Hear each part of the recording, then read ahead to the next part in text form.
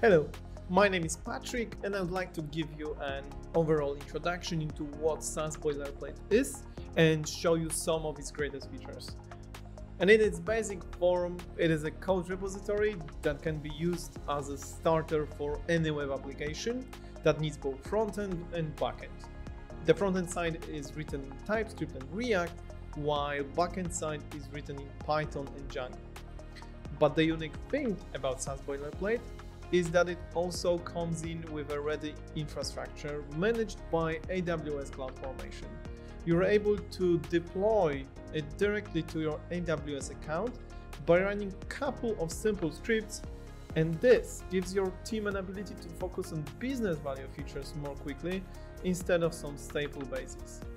Additionally, for free, you're getting a CI/CD pipeline that automatically deploys your application to a specific environment, QA, staging, or even production. This way, you're able to test and verify your features frequently, which from our experience reduces time to market a lot.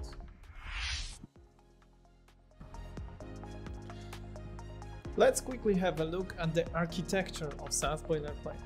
It's built out of a number of various components, a React frontend app, a Django backend and admin panel to manage the database content, and asynchronous workers that are serverless functions triggered through an event bridge messages. And the best way to understand all of this is by looking at the system architecture diagram. And the very first thing that is worth mentioning is of course the front end. It's deployed to a simple S3 bucket and is connected as an origin to a CloudFront distribution. CloudFront distribution is a CDN, so you can see this gives you maximum performance. And the second part, which is of course as equally important, is the backend API. It is consumed on the front-end side and it's deployed to Elastic Container Service utilizing Fargate technology. This means that you don't have to manage any servers. The only thing you need to specify is the number of instances of the app you want to be running.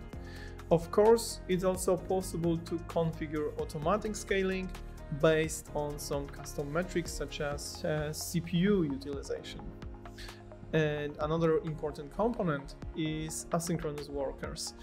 They are serverless functions triggered by an event bridge messages, which are usually dispatched from the backend API. It's great for an asynchronous jobs such as dispatching emails or some communication to third-party API, which needs to be rerun when failed. All of this can be easily deployed through continuous integration pipeline implemented with AWS code pipeline. In the first stage, the whole app is tested, then built and labeled with specific version, and finally deployed using the very same CDK scripts which are available on your local machine. All of the deployments happen simultaneously, so it's very quick and it's possible to set them up automatically for every commit pushed to the repository.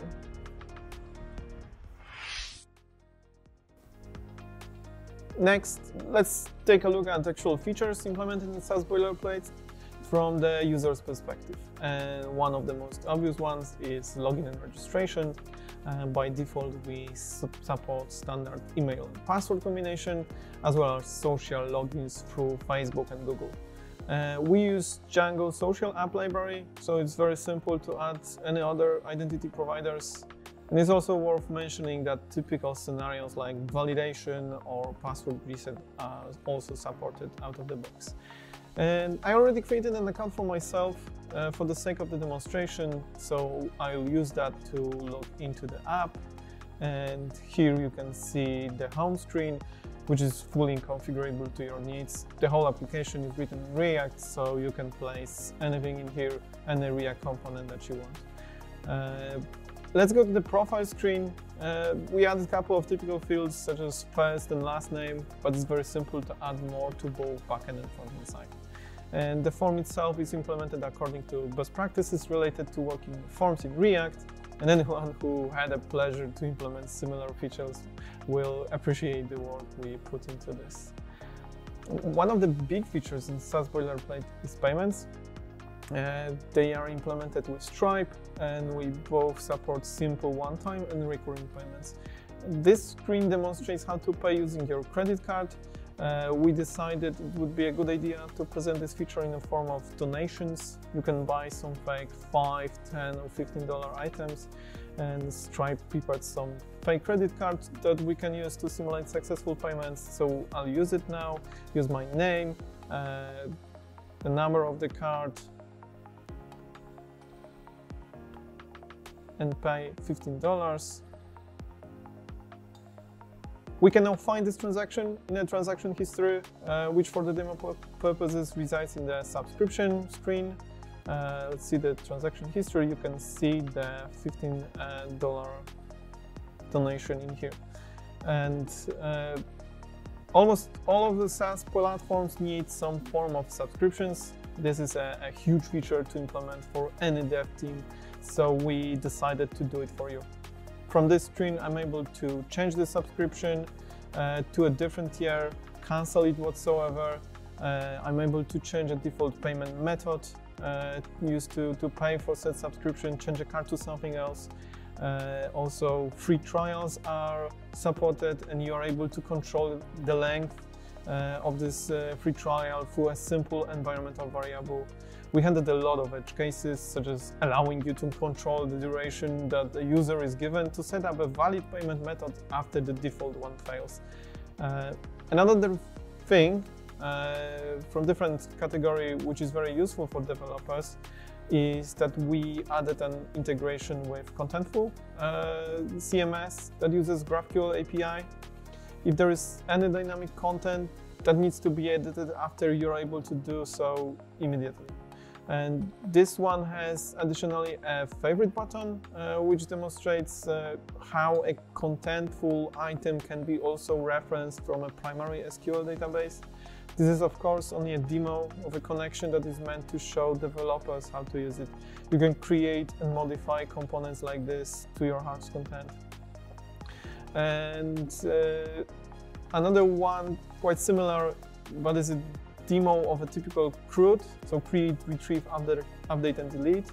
And it shows your developers how to communicate with backend API through the GraphQL. You're able to, as I mentioned, like create a new item, modify it. You're able to view it, of course, and delete if needed.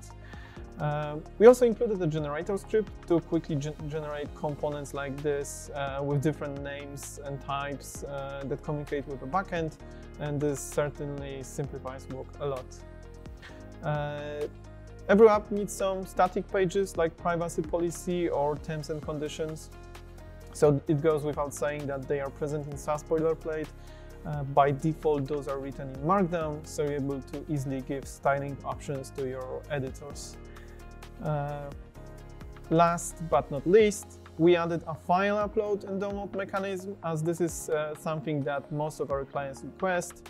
You can upload a file in here, you can download a file in here. Let me quickly show you how this works. Press on the drop zone, select my photo, and as you can see, it has been uploaded. I'm able to press it to find it. Well, here I am.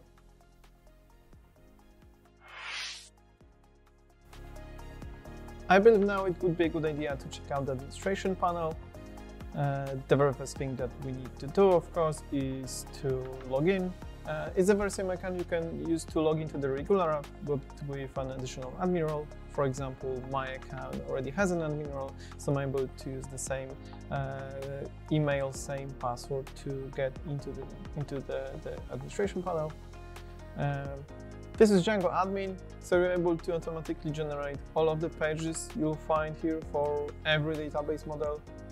They offer all CRUD operations, so for example, it's very easy to list all the users that exist in the system. It's very easy to create new ones. specify email, password, and all of the profile values, and just hit save. You will be having a new user.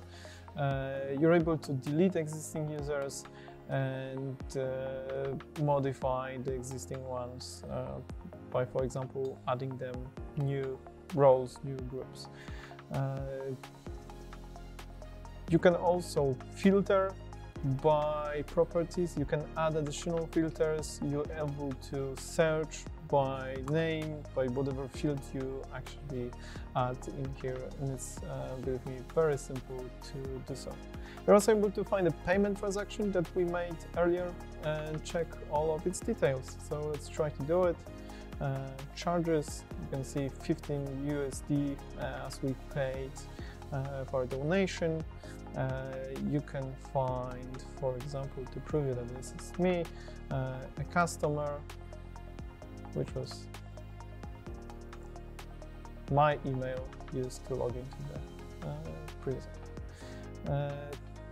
On top, there's also a button which can take you to the Stripe console, where you can review additional information. So all of this is, as you can see, connected to Stripe.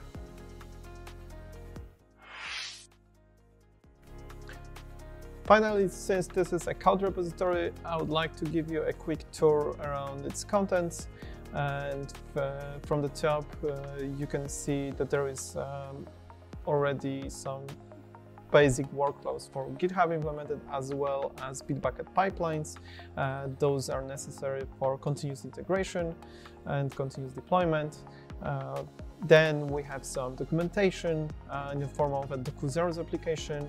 You can start it and view all of the necessary documentation required for your devs to work with SaaS Boilerplate. There are descriptions on how to add stuff, how to remove features, how to launch deployments, everything so your devs won't be confused about SaaS Boilerplate. There is also configuration for Cypress and end-to-end tests. By default, we test all of the features included in SaaS Boilerplate. You're able to do more to implement tests for your own features. You don't have to spend time on configuring this. This is also run on continuous integration pipeline. Next is infrastructure, written in CDK in TypeScript. As you can see, anything that we mentioned in system architecture diagram is configured through CDK in separate stacks deployed through 2 different commands. Next are services. Services contain backend, web app, workers, as well as a service required for documentation to be deployed publicly if you need something like this, and some tools additional, like for example managing environmental variables through remote panel. Everything is based on make, so there are a lot of make files. All of the commands that I mentioned previously are implemented through make, so it's very easy to navigate between them. For example, if I want to log into AWS session in my terminal, I can run make AWS Vault and select a stage, an environment that I would like to log into. In this case, this is QA. So quickly I input my password, and here I am inside AWS session. So now I would be able to run some AWS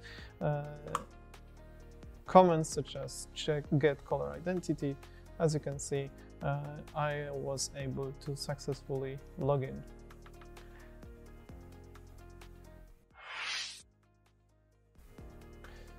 Of course, there's a make command to build the whole application.